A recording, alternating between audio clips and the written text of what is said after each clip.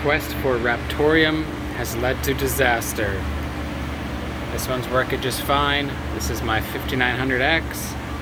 I want to go into those settings and change the core voltage down a little bit, and then I'm going to put a card in here because I'm having some issues with another computer. This one is also going to get a graphics card in it, just for now. So the issue is with my full card. This is my 3060, 3060 Ti, 3070, 3070 Ti, 3080, and 30 Ti rig. When I power it on now, you can see here the motherboard lights. They flicker through like they're supposed to, and then I get a solid white. Solid white indicates a VGA error, which means there's something wrong with the graphics card. I tried out all of these different graphics cards on it. I tried a different power supply on it to see if there was a motherboard issue. See, there's that white light right there, the dreaded white light. I went through everything I could possibly think of, and I could not get anything to work. I can't even see the BIOS on this, nothing. So how this happened was I had, oh yeah, if you look here, the ROG lights don't even turn on. Here I'll power it down and I'll put it back up. See, it just flickers there and it doesn't stay on. So there might be a power delivery issue with this motherboard. So I tried it with a different power supply, tried it with different power supply cables, everything. Nothing works on this thing. I think that this board finally bit the dust.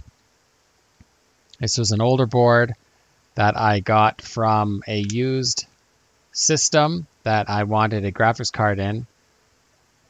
There you go. I got the Strix B450F Gaming. It's not the Gaming 2. This is the first one. And what happened when I figured this out was I was trying to get into the BIOS and lower the core voltage on that CPU for Raptoreum mining. And it was having a hard time even getting into the BIOS. It didn't want to do it. I had to reset it a few times. I had to pull all the cards out but one to finally get in there. And then when I put the settings in there and I hit reset to save them, it wouldn't save the settings in the BIOS, which is really odd. Got into the BIOS again. None of the settings I put in there had stayed, so it kind of reverted back to where it was. I tried to clear the CMOS, and then I couldn't even get back into the BIOS. That's it. I got that fun white light.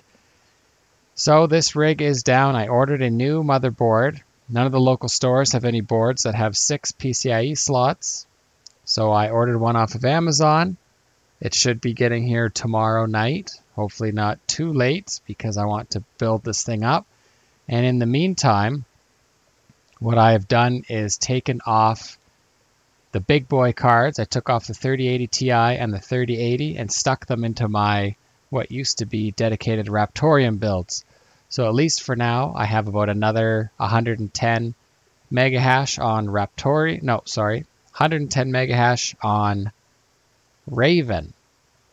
So 4 cards are still down. The little ones, the 3060, 3060 Ti, 3070, and 3070 Ti are down for the day. But the big cards, I've at least got them hashing. Everything seems okay on them so far. And the Raptoreum builds, they were doing good. I just wanted to lower those voltages down a little bit. I lowered the clocks a little tiny bit on them and lowered the voltage as well. We'll figure it'll be a little more efficient this way. And then I'm not drawing quite as much power. We'll see how it goes. Once this stuff is all stable and I'm happy with the settings, I can kind of let you guys know where I have them. But for now, I think it's about 4.1